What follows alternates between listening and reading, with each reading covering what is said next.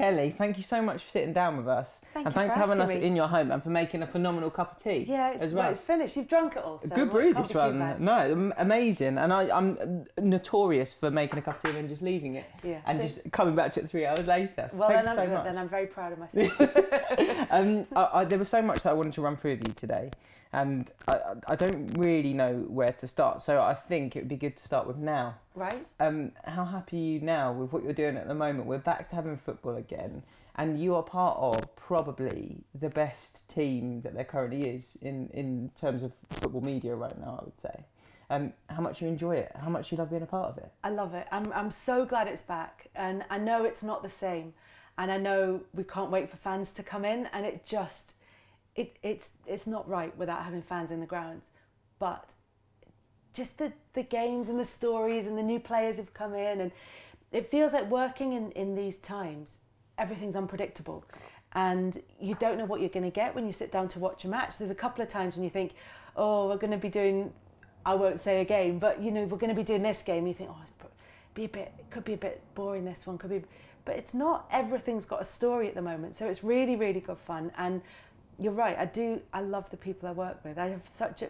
You love can them. tell that as well. Like, it really comes across. But I think that's part of it, is that I genuinely am interested in what they have to say. Because we were talking a little bit off air, that if you sit down with people who have got great experience in the game and who've played to a really high standard, who've won trophies, who've done it, you want to ask them questions. You want to say, why do they do this, and why do they do that, and how do they do it? It's just natural. You just sit. Often I'll sit and watch a game, and there'll be people, especially with the radio stuff. It's slightly different because we're all remote now. But when you sit down in a TV studio and you're just sitting and listening, and it's just really nice. Do you ever want to wade in on any of the discussions? Do you ever find yourself being like? No, because I get my chance if I have to. So it's, but also because I feel like if it's an obvious answer, sometimes you have to get an obvious answer out the way because you need to tell the story, and sometimes that's the obvious thing. But usually, or hopefully, if I'm asking a question, it's what people want to know the answer to. So I'm asking it because I'm not sure what the sort of real take on that would be. So although sometimes I might go back and put another point of view, it's only really to draw more out the guest. It's more in terms of that, rather than saying, actually, I completely disagree, and what you're saying is absolute nonsense, and in my experience, because there's been nothing worse, would there?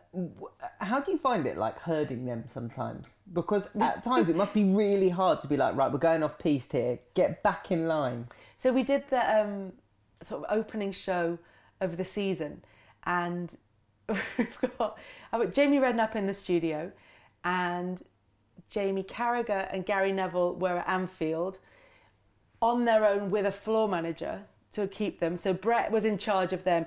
Then I realised early on they had a box of chocolates, so they've got sugar rush. Then it gets to the end. It's literally like someone talking about their kids. Yeah. Then Micah comes down on a Zoom call, like later on in the show, and that one was a little bit.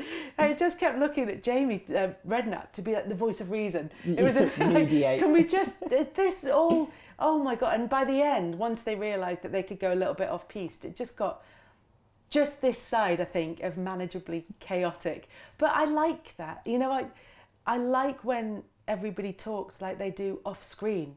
It's slightly more structured, but I like watching people who talk naturally. And I know from years of working that the conversations that you have off screen sometimes are the ones that you want to get on screen, and that's what you're trying to draw out of people. There's that strange moment, isn't there, where you maybe are like 10 minutes before you go live on something, and you suddenly realise in your head, you're like, stop talking, stop talking. Yeah. You're going to say something amazing and I want this for like in 10 minutes time. Yeah, and there's a little bit of that. And then sometimes you're like, tell me more about that, because sometimes you want to be able to sort of refine it, especially on telly, where you've got such a short space of time that you think, oh my God, just that point, we're going to come back to it, but just hold that thought. Whereas on radio, it's slightly different because you've got longer. You can let people make a point in a more involved way, if you like. Do you think that's one of the things that maybe people don't often realise. One of the clips that actually, to be fair, it's a clip that's recycled a lot, is usually someone talking, and then you'll get the behind the scenes audio of like 1 million people in your ear going brrr, like 100 miles an hour, counting you down to 3 different VTs that you're about to go into and what have you. Do you think it's one of the things that people maybe don't realise when they're quite critical of maybe pundits about the way that they make points, is they don't necessarily know that someone's got 25 seconds to get in and out of a piece of analysis and try and reference a really deep point that they want to make and then get out of it as well. Yeah, it's a learned skill, being able to be concise in what you're trying to say. I think radio is a great grounding for any pundit, because you can give your explanations context, and I think that really helps. And I think it means that if you say something the wrong way, you can come back and say, it's not quite what I mean. You know, I don't mean that he's not good at this. I just mean that he's not consistent, or he hasn't delivered it, or he hasn't done it the right thing enough. But if you say it on television, it just comes across as, you know, this pundit slams this player, and that's it. It's all very black and white. So there's a real skill involved in getting a lot of information into a short amount of time. You mentioned your grounding and like where you've come from, and my first experience of not ever working with you, but I used to work at IMG, which a lot of people won't know, but that's the company that sort of is behind Premier League Productions, who create the feeds that go out everywhere. So if you're ever sitting in a bar in any random country, and you like see the Premier League on there, it's IMG and PLP that will have made it. And you were hosting shows there, and that was, 2013, 14 maybe earlier. Early. No, I tell you when it was. I started in the 2011-2012 season there. And you had gone before that. You'd done what you'd done, Sky Virgin and Sky Sports News, and ESPN, and Setanta. And I think I've seen them all. I've seen them all. You've ticked every box. You've gone through sort of everyone. So, did you know where you were going? No. Did you know, were you just kind of following your feet? Yeah, I went into Sky Sports News from university because it was new, and they employed a load of people who either had very little or no experience, who were just young and enthusiastic and just turned up and went, yeah, I'll make telly. How hard can it be? and then we all just sort of rocked up and did that, and I was there for 9 years. But then that's kind of, sort of rolling news. I've also done like the shorter news sort of half-hour programmes, which is all very succinct, and I've done some pitch side reporting, which I did for Setanta and ESPN. I did a long sort of talk show thing for Setanta Sports News. I've worked in athletics, I've done sailing, I did the America's Cup, I've done, what else have I done? Oh, all different kinds of things. And I think, and then now obviously doing match days at Sky, and then doing the radio for 5 Live, and I do a preview show on PLP, on the international stuff. And it's so helpful to do lots of different kinds of work, because you learn a little bit from everything, and you learn how to make a point quickly, although I'm not obviously demonstrating that now. This is perfect. This is a longer form. This is your forum. Content. You can just go for your life. So you learn how to kind of narrow a question down, but you also learn how to open it up. And what I should say is, when I'm talking about all of this, is I'm not saying I do this in every instance. What I'm saying is this is best practice, and you learn what best practice is in each of those different situations. Just because I don't always stick to it, or don't often stick to it, doesn't mean I don't know what it is or what it should be like. Did you have a focus in mind when you were doing all of these different things? Were you for like, one day this is where I'd like to go to? No, I think probably I would always have wanted to do live Premier League football. I think for some people, there was a boss at BBC Sport who always said, I want to employ people whose pinnacle is working on a World Cup final. And that is, I get that. I get that that's kind of the pinnacle of everything. Is that it though? But I'm not sure anymore, because I've worked on a Champions League final for the radio, and I've worked on big Premier League games and big decisive games. And I feel like, I think probably I'm more personally involved in that. I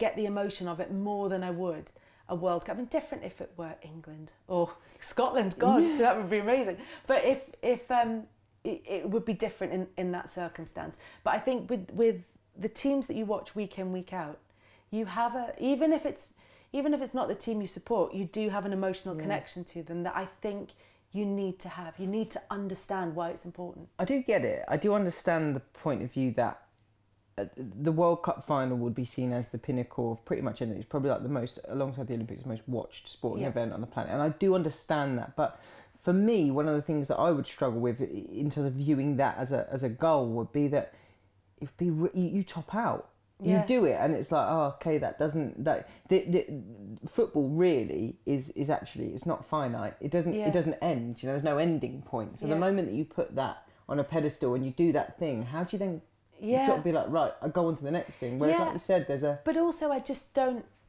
don't think it's not that I don't.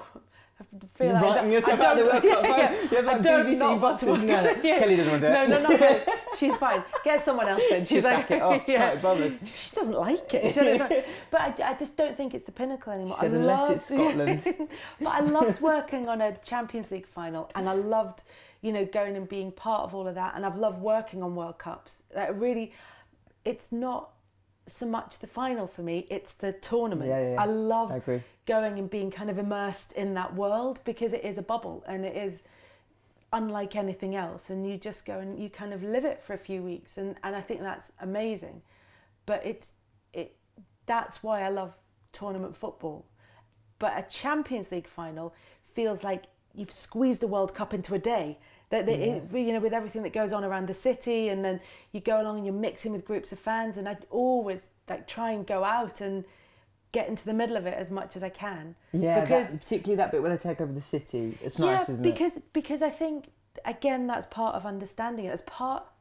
This is me trying to justify it. This is me trying to justify going into fan parks. When I turn on the beer, why that beer spilled on her? She came in like dripping in like alcohol and sweat. It's like, but I do think you need to have that understanding. You need to have been and experienced it, and to have soaked all of that up. And even if you never mention it, it comes across. And it's why, if I've ever worked at a World Cup or a Euros or something, trying to get out, trying to get to games as much as you can, trying to go and stand in fan parks, go and just go around the city and soak up what's there. Because otherwise, you are in a telly bubble and you have no idea what's going on. It's all about the presentation of it. And it isn't football, football is emotional. Yeah, it's very sterile. So emotional, yeah. We should probably explain that, shouldn't we? That at major tournaments, there's often like a little TV village. Yes. And there's like a weird, it's sort of fenced off. I remember in Russia in particular, fenced off, cordoned off by Red Square. By the Kremlin, right by the Kremlin, sort of overlooking it. But no one could get anywhere near. No. And there was I remember there was like glass windows, so there's all these people, it was like a zoo. People on the outside looking in, sort of like trying to look through. But then I do quite like a TV compound as well, because when you've been working for as long as I have, and as discussed, worked for as many people as I have, and with as many people, it's always so sociable. It's really lovely. Like you get to know everyone. Well, there were times we'd come off air, and if I'd done like a day shift or whatever, you come off air at whatever time it was in Russia, and we maybe sit and have a little gin and tonic. And I was going to say on the balcony, but you know what the compound was like. It's these kind of thrown up sort of, like temporary constructions. But there was a sort of ground floor and a top floor. And where we kind of found our place in a little corner, and people would be coming in and out for the evening games or doing their, hi, how are you? We'd be standing there with a little, it was a vodka and tonic because it was Russia. that was our concession. And then, but it was just really, that's important as well, because I don't know if there is a perception that everybody who works for different companies are all rivals, and it's not. We've all worked with each other. That, though. I think probably when people had jobs for life and all that. Yeah, well, there was 4 channels, right? That it was like you either worked for A or B, and if you didn't, then you kind of had to have a side. Yeah, but everybody kind of moves up. I remember once standing on the ground floor, and Righty was working for the telly things, and I can't remember what had happened, but something had annoyed him, and all I could hear was clattering from this balcony above. And I where's Kels? And I'm like that, I'm downstairs. So he's like running down going, you'd never guess what's happened. And I'm like, right, okay. And I'm in we had this tiny little room that was our radio studio, and they're almost like little cabins, aren't they? Yeah, and I mean most of it's taken up by the technical equipment, and then there was a table sort of this tiny size in front of us, like not even a card table, and sort of sitting on and I was sitting there with whoever our studio guest was at the time, and Righty sort of came in and went, oh my God, this is how, and I went, I said, I've got about 10 minutes and then we're on air, and he's like, right, well, I'm going off, and then off he'd go back up to watch whatever it was doing, whatever game he was doing. But it was just really nice. I think Gary was over there, Phil Neville was doing different things. There were so many people that you work with on and off, and they come around, but then also you got the chance to go and walk out on the streets where, you know, the street that had all the lights on that I didn't know the name of when I was there. Let me break it. So basically, by the Kremlin, there's a huge square called Red Square, which is just amazing and stunning. The Kremlin sort of overlooks it. But then off it, there was all these like really cool old school streets that they'd almost lit up in the colours of different nations and had flags over the top of it. And then there were just groups of fans gathering. But there was the one that had like a canopy of fairy lights across it for almost about a mile, must be. Straight line. I don't want to exaggerate, but it must have been about a mile. And then, but there was that, and then there was another day when Russia beat Spain. Russia played Spain. Did they beat Spain? I think that Spain had a stinker, didn't they? Yeah. But I remember because I was in the fan park for that. Well, I'm sure it was that game I went to, and because Spain had loads of injuries, didn't they? Yeah. Or they'd already qualified. I can't remember what it was, and that's terrible. But you know what it's like in these tournaments. Mate, you do a million games and you get just merge. Anyway, I was coming back from whatever game it was, and I was coming back, and Russian people had just taken to the streets, and they'd lifted all these restrictions on people congregating in the street. So people had just taken full advantage of this, and they were going on there and they were beeping their horns, obviously flags out, but they were crawling because the traffic was at a standstill. And I got into work, and I got in with about 5 minutes to spare. I could not get through the crowds because it was so busy, and there were thousands of people on the street. But then you go on air and you can say, you know, I'm late, this has happened and that's happened, it's been amazing, but even more than that, I think it gives you an energy, and whatever that energy is, you take it on air with you, and you're enthused again, and you're kind of, you know, you just kind of get a rush from it, and I think that comes across. Well, we saw that with the title win. Can you tell us a little bit about that? Because that was probably one of, you know, when sometimes the stars just align a little bit, and even though the fans weren't there, it did kind of feel like everything just fell into place beautifully with Jurgen being over it, and you having to send him off and everything. Yeah, so when they got the trophy and they did the trophy lift, and we were at the game, and you're sort of thinking, well, it hadn't been great form since they'd actually won it, or since Chelsea had beaten Man City, and you're thinking, well, Liverpool haven't been on great form, Chelsea could do something here, they've beaten City, and you don't really know. And then it turned out to be one of those ridiculous games. There's a row on the touchline, there's loads of goals, it's all just a bit chaotic, and it felt like a party atmosphere. And then the most amazing thing that they did, because to lift a trophy in an empty stadium is a bit rubbish, and we'd seen all those pictures of people doing it, of teams doing it, and it just looked a little bit sad. And there was a part of me that just felt really sorry for the players who had to do that.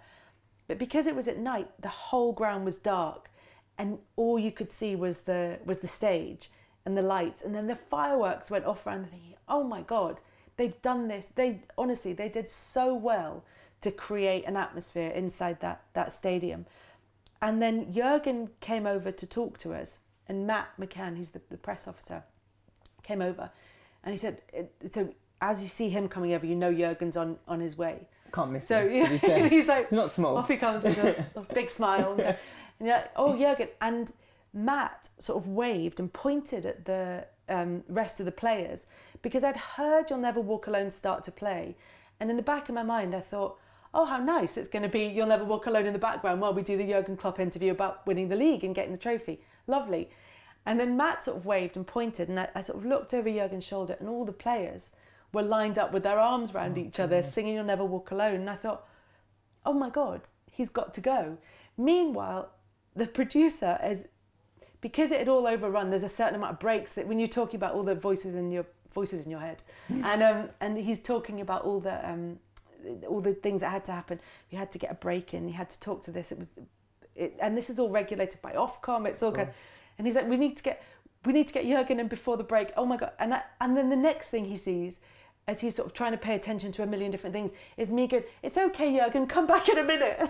he's like, "What?" What is it? And I'm like, "It's all right, he's coming back." He's like, oh my God. So anyway, he was as good as his word. He went off and he sang, and even without being reminded, he turned straight away and came back, and it was all lovely, and you get that gorgeous shot of them all sort of singing together, and that's going to be, that's invaluable, that moment. That lives forever, doesn't it? Yeah, and it's not just that he would want to be part of it, it's that even purely from a non-emotional, practical point of view, you have that shot, and it's just a great shot. I think Liverpool fans will forever thank you for doing that as well, like that, and that. It could so easily have gone the other way, though. Imagine. I could so easily have gone, like, if I hadn't caught his eye, if I hadn't noticed what he did, I could have just gone, "Oh, how lovely! We've got lovely background music for the interview." God, isn't this nice? Yeah, isn't this stirring? People will love it. Yeah, and then forever there will be. I think it was Arsenal fans were talking about. Was it when they won the league at Anfield, or they won? Probably when they won it at White Hart Lane. Or is it? One of those. But there was one where someone wasn't in the interview. Well, someone wasn't in all the celebrations because they were being interviewed and they missed out on the celebrations. Right. And I think it was Arsenal fans who were sort of going, "Oh, because we don't have that picture, we don't have that or that." And more importantly, that player doesn't get to celebrate it. But they don't. They miss the moment, and that's you sort of.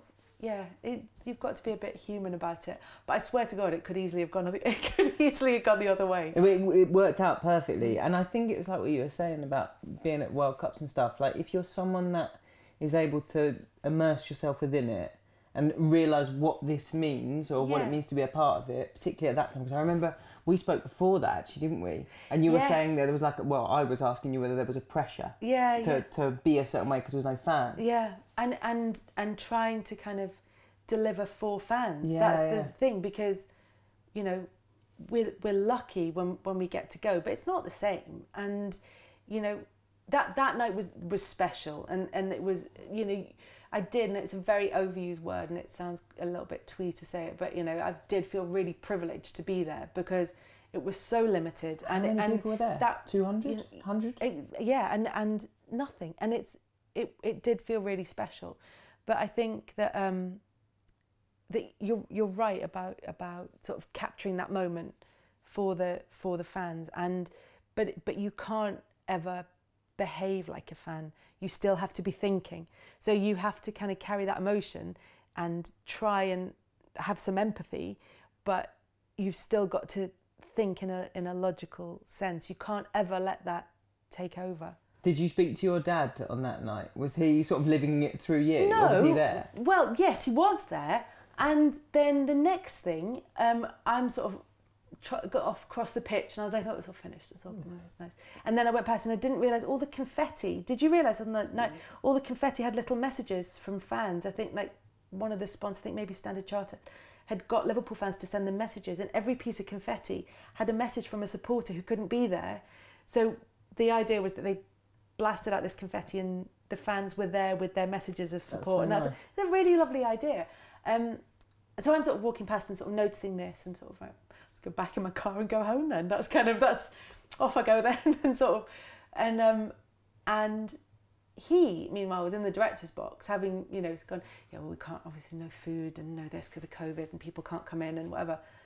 And he and Peter Moore and Rushy were sitting there having a glass of champagne. I was like, thanks for the invite. Yeah, well, I hadn't been, because he'd been COVID tested. Because he had to go and be part of the presentation, he'd been COVID tested, and I was amber zone rather than red zone, so I couldn't have gotten in anyway. But still, I was like, oh, come on. Sort me out, Dad. To roll me a bottle down or something. It doesn't matter if it like fizzes everywhere, it's fine. I'll take a bit of that. Yeah. I did wonder though, did you ever have, and I'm sure you've been asked this loads and loads of times, did you ever feel all the way through your career, or at any point in your career, any of the pressure that comes with being associated with a legend like that? Not probably, but I can't really remember. I think at the beginning it was sort of, I think I tried to distance myself from it, and I think now I'm much more comfortable with the fact that my dad played football. It's like it felt as though I was trying too hard to kind of be my own person and really sort of and then there were times when I'd have to work with him or something would come up and I'd go, oh my God, and feel quite awkward about it. But I think part of growing up and being, and it's taken me far too long to get to that point, but is that you go, well, he did do that, but just as his success isn't my success, then what I do hasn't got any bearing on what he does. We're different people, and I can be proud of him without living off him, if that makes sense. I really struggle to make that distinction early on. I always felt like if I was proud of him or I mentioned him or it came up, then I felt like I was living off him a bit, that I was kind of, or living off his name and his reputation. But I can be both. I can be his daughter and I can have my job. They're different things. But I do think there is another thing that might be quite helpful now is that I feel like as audience members, as football fans, just as people in general, like we care more about people coming. We like that, do you remember back in the day it used to be like, oh, never show who you support or never show your personality or a little bit of who you are, whereas now we really engage a bit. Yeah, and I think it's better to be open about it and to talk about it, because I think there's a difference between supporting someone and being biased in your work, and I think they're different things, and I do feel differently when I'm working. You just put your work head on and it's different. Having talked about empathizing with fans, that's not a team specific thing. That is, you should understand. Was it you talked to Peter Drury about this? Yeah. And he was saying it's big to somebody for some reason, no matter how much you don't like this game or you think this doesn't matter. My favourite thing that anyone said so far is like, because at 0-0 it could be someone's 10th birthday. Yeah. It could be the one game they'll see all season. They could have come from anywhere in the world. And you can be objective and say it wasn't a great game, and you can be this, but it matters to somebody somewhere, and you have to drag out, if necessary, why that matters. Yeah. Also, how on earth can you ask somebody to watch if you don't care? How can you say to somebody, you should watch this? And they say, well, why should I watch it? And you have to know what the answer to that is, even if you never refer to it, even if you're not, this is a big game because, but you should know, and it matters to somebody somewhere for a reason, and you need to know what that is. Which I can't remember what your original question was now. I got off on a tangent just because I love Peter Drury. Yeah. It's just the idea of, more than anything, that you're able to be yourself a little bit more and show a little bit more yourself. And I was going to ask you actually as well, why do you think it is, and this is a really difficult question to answer because I'm basically asking you to be a bit arrogant really, why do you think it is that people love listening to you? I'm not sure. I'm not sure whether they do or not, but they do. But this is the thing, is that everyone feels very comfortable in your company. But then I don't know. I think the way I try to do it and what I do and maybe the way I do it is in fashion at the moment, and maybe it will go back to being a much straighter, slicker way of doing things in future, and the way that I do it will be seen as kind of a little bit clumsy and too relaxed, but you understand these things go in right? Trends, yeah, and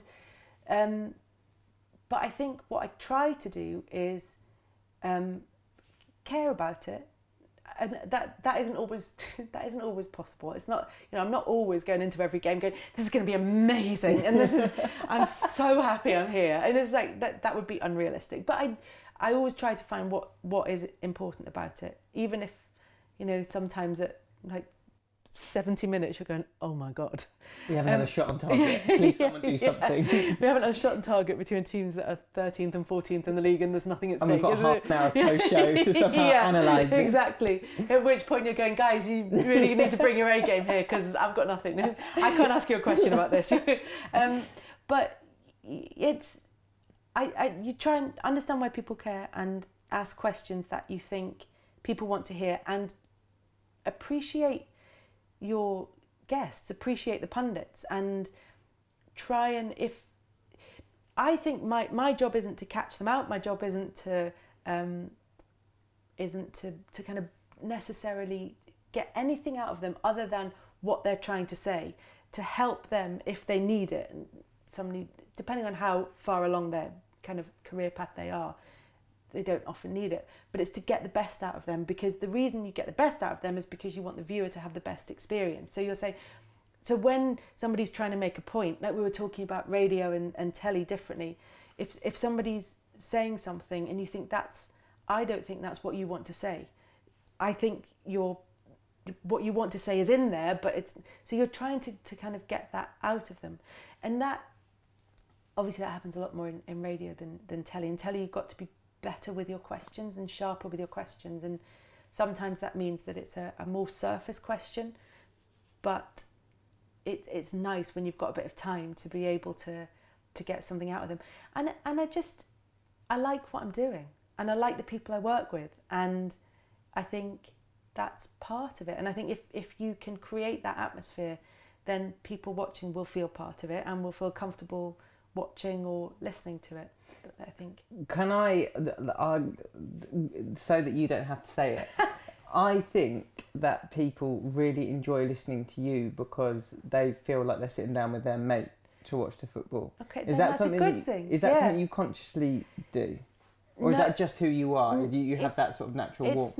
It's not I don't consciously try to do anything. I think probably throughout the whole of my career, from early days, I've probably tried on different kind of personalities and tried different ways of doing things and watched people and thought, oh, they do this. I think it's a bit like, you know, when you're at school and you try lots of different handwriting, and then eventually you kind of settle on your own, but you take little bits and pieces, but you've always got your own sort of, and that's sort of where I've settled, and this is how I do it. And I can do the other stuff, and I can do very straight, and if I have to, but I don't feel comfortable doing it. It's not my way. So I don't know. I that's just how I talk. But I think, I think people are loving it at the moment, and I really hope that this is a trend that continues for as long as possible, because I think it's really healthy. Yeah, it's a really nice way of being. I think the people that I've always thought were the best have always had that to them. Like, you look at Des Lynam is the best, and you look at what he did, and what he did was include people and make them feel that he knew what they were thinking. You know, all those kind of one-liners before the England games. Shouldn't you be at work? Always come from But it's matching people it's meeting people where they are, and trying to be part of it. And I think, and equally, having said about the enthusiasm and things mattering, how much things matter, I also think it's important sometimes, not every time, but every now and again, to go, yeah, that wasn't great. Like, I think that's okay. You know, I don't want to be sold a lie. I don't want somebody to sit there and go, well, there were some really great points to take out of that. If there wasn't, if it's not, it's not. You know, you kind of, but you can say that wasn't a great game, but this is why it's significant. This is what happened. And that's where I'm really lucky as well, that I work with brilliant producers, because they are on it. It's so good. It's so good. Coming out one way or the other. Yeah. We've run out of time. Okay. And I've got, like, honestly, I could do another 5 hours of this with you, but I wanted to finish up with 3 quick ones. I would stay, but I do have a school run. You literally got to go and get your kid. I was going to say, you've got a balanced life as well as doing all the rest of it. This is like when I'm doing the radio and I'm like feeding the kids and then packing the food away and then getting the little box out, a box of tricks, and kind of going, the game starts and I'm like that, right, shower. And then second half starts, bed. It's like military precision. Yeah, exactly. Okay, greatest hit. So the best thing or the thing you're most proud of. Yeah. What's next, and who is the person that keeps you grounded when all the madness is kicking off? The best thing, the most significant thing, it wasn't necessarily the thing I've enjoyed the most, although I did enjoy it, but was the Liverpool homecoming parade, because I'd been doing lots of Sky Sports News, lots of auto cue, question, answer, thank you very much. Then, you know, sort of very formulaic stuff. And it's different now, actually. Sky Sports News, a lot more scope, but that's how it was. And to go and do something that free-flowing and to hold it for 8 hours or whatever it was we were on air, just felt really grown up. And I felt like it was an important moment for me. Apart from the fact it was an important moment generally, for me personally, that was a big one. The second one was what's next, or what one thing you want to do apart from the World Cup final, obviously. I like what I'm doing. I don't, and I never plan and never have planned. You know, even when even when I had my girls are 9 and 12 now, and even when I had them as babies, I didn't even have I'm going to take this much time off and do this much work and then come back and do this. I never did. I sort of did a little bit piecemeal and then came back. So I don't plan, and I like what I'm doing. So there's no reason. Just nice and steady. Don't upset anybody. It's kind of and remember to work hard. That when I'm doing something that I love, remember that you don't keep it just by sitting on your ass and not doing anything. You keep it by working at it and trying to. It's why talking like this is really good, because it reminds me to do all those things that I should do. And being grounded is being at home. That's just, sitting with my girls who go, oh, my daughter, my 12-year-old, came running upstairs the other day. She had the radio on in the kitchen. She went, someone just mentioned you on the radio. And I went, what do you mean someone mentioned me on the radio? And she had 5 Live on in the kitchen, and someone had mentioned me. I'm like, you do know I'm on that. She's like, yeah, but not like when you're on it. Like when you're when you're talking, it's just you, but someone else. So obviously someone more interesting than I did mentioned your name. And I'm like, oh, they get really all into perspective.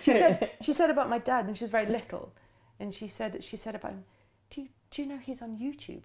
And I said, well, yeah. I mean, that's not the main thing about him, but yeah, he did other stuff. Yeah. But also that's her. When she was little, that was her barometer. That was like, I'm measuring by the fact, oh my God, he's on YouTube. That was like the pinnacle. He couldn't have reached anything any higher. Nothing like your kids to contextualise it for you and just make you understand where you sit in the pecking order for them. Just not, yeah. And somebody asked my youngest as well. They went, do you watch Mummy when she's on the telly? And she went, if somebody else puts it on, I won't turn it off. That's what she said. I was like, well, thanks. Like, I guess. She's like, well, she said, I quite like the football. She said, but when she's doing it, I'm like... Your biggest fans. Yeah, exactly. Amazing. So, Kelly, thank you so much. Oh, thank you so much. It's been amazing fun. And after you've done the World Cup final, we'll sit down again. Yes, exactly.